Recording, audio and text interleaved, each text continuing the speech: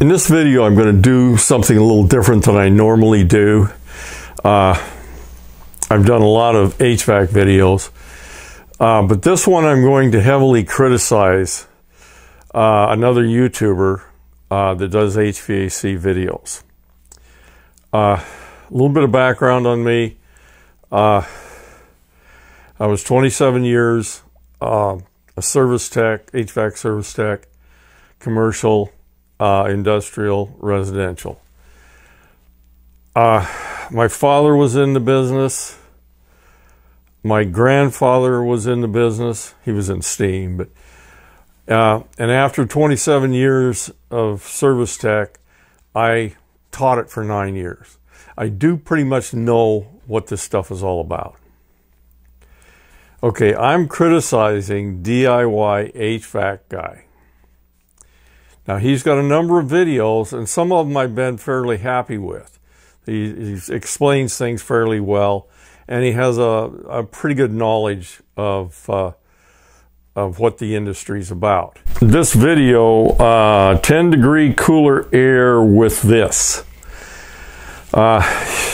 He's talking about shading an outdoor unit of an air conditioner. What I think he's done here, he's lied on this thing. This is flat out lied on it. The numbers are way off. They're not even close to being right. Okay, now I've taken a few shots out of his video. And the first thing he does is he takes a temperature of the top of the air conditioner. It's in the sun, so it's going to be hot. And it's like 140 degrees or something like that. That is a meaningless temperature reading. It doesn't mean anything. It isn't volume. It isn't BTUs. It isn't amount of heat. It isn't volume of heat. It's just intensity of heat. And he's saying, well, you know, if this air conditioner sheet metal is hot on this thing, then if I was to shade it, then it would be more efficient. Okay, now he's using a infrared thermometer, and it's okay for what he's using it for right there. Down the road a little bit, he's using it for things that don't make any sense. But it reads the temperature, but again, it's not reading BTUs. So I tried a little trick here. I took the same type of reading he's taken, but I put a temperature probe, an air temperature probe, not an infrared probe, and put it in the fins, and I'll show you this in a minute, and it's going to read the air temperature moving across that coil. And the unit's off, and we got all this high temperature. I want you to look at just what happens when this unit starts up. And what happens to the temperature of the air moving into the coil. Before we fire it off, I wanted to look at this. I've got a temperature probe, that's a thermocouple probe, in the louvers, not touching the louvers, not touching the coil.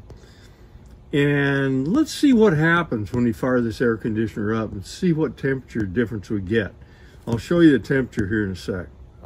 Okay, we're sitting there at 125, so it's a little bit lower. It's not in the, it's not touching the metal. Let's see what happens when we fire this air conditioner up.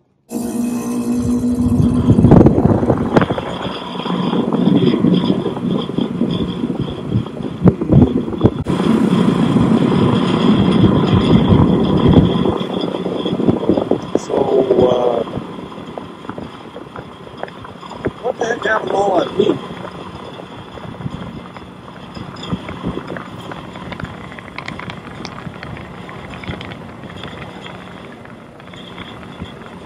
At 98.7, we're at 99 here.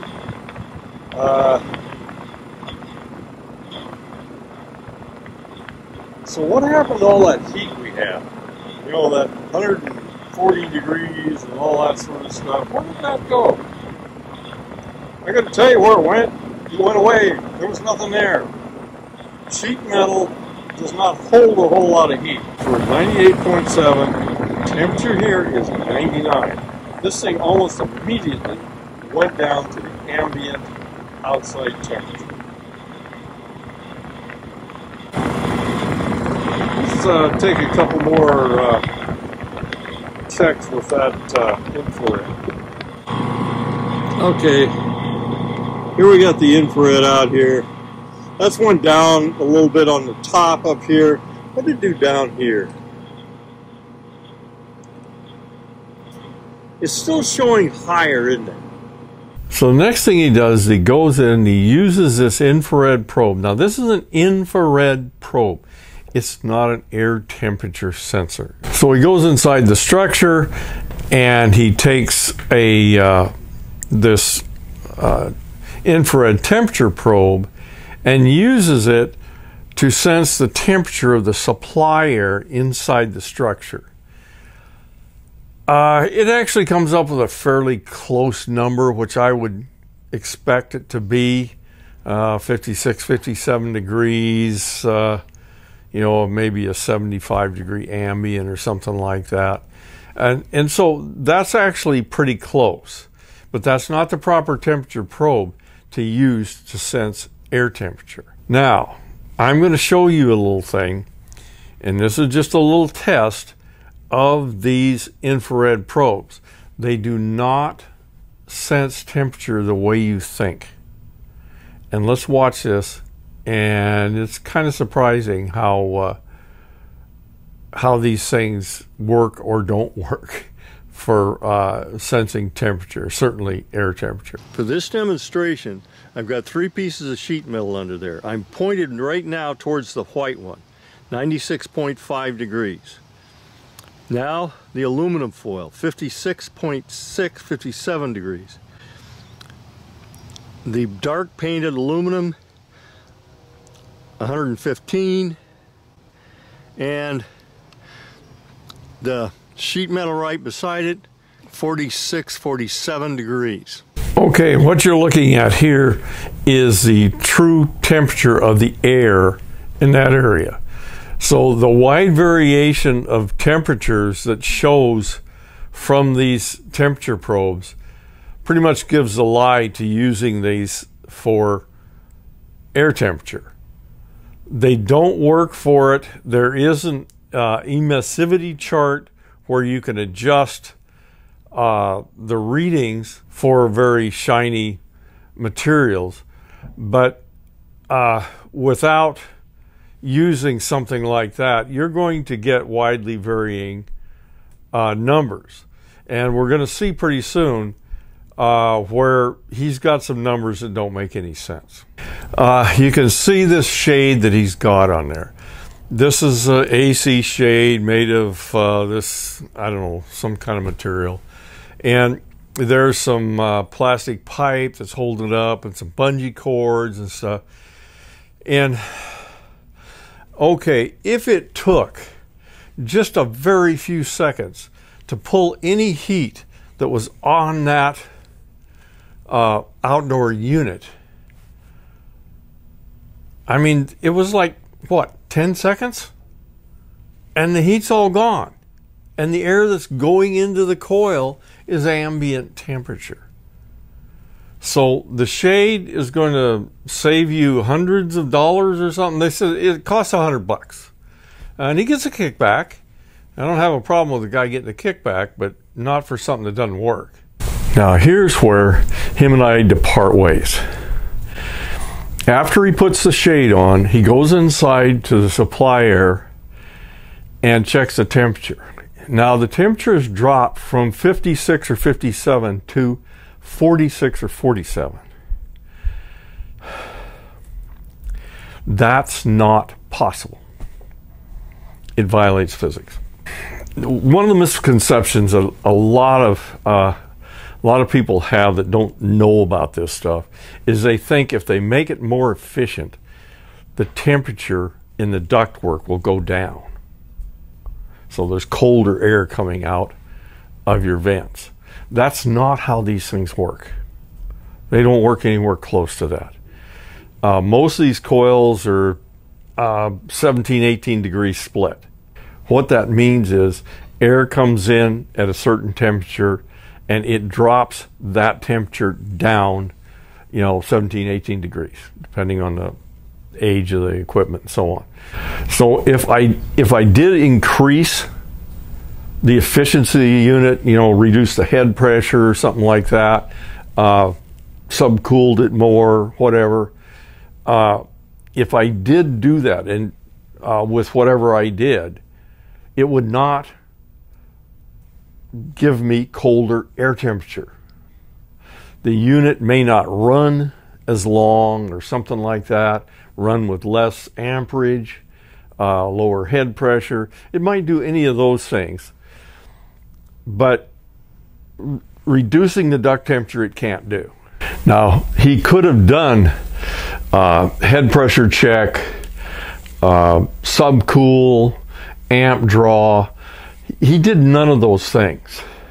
The reason he did none of those things was very simply, if he had done that, he would have showed no difference.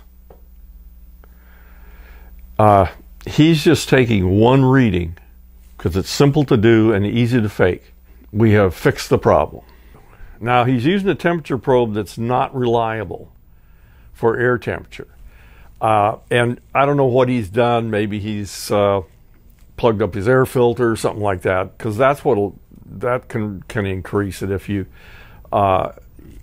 you block off your vents so there's not as much air coming through. But whatever he's done, it was not the result that he got, could not have been from shading the unit. It just can't happen. So that's why I'm coming down on him. He's doing this to sell something that really doesn't do anything. Okay, hopefully I've disposed of some of this stuff that doesn't work. Now I'm showing you the west side of my home. That siding is sheet metal. It's steel. And there's a couple things I did. Now I took the temperature of that sheet metal, and it's like 150 degrees. And it's about 100 degrees outside now. So is there anything we can do that'll fix this, help? You're not going to help a lot. If you want to get 50% or 30% off, you just, don't waste your time. It's not going to happen. I did this. Those panels up there filter out most of the sun's heat. And they're in front of two big picture windows. Now that you can do that. Now understand, that's probably not the best solution there, because those panels cost about $250 just for the panels themselves without the framework. And they're going to last about 10 years and then they're going to fall apart. So not everything's free, never is. Let's take a look around the south side and I'll give some ideas of what I think might help. Okay, here we're looking at the south side of the house. Now, there's a maple tree there, and then a little maple tree beside it, arborvitaes, lots of brush. If you can put some sort of plants next to the house that kind of shade the walls, that'll help. I mean, it's got to grow and all that, but we're not talking about things that are going to fix everything. You can also look at insulation in the ceiling. Most places have got so much insulation in it now that it's probably not going to make any difference.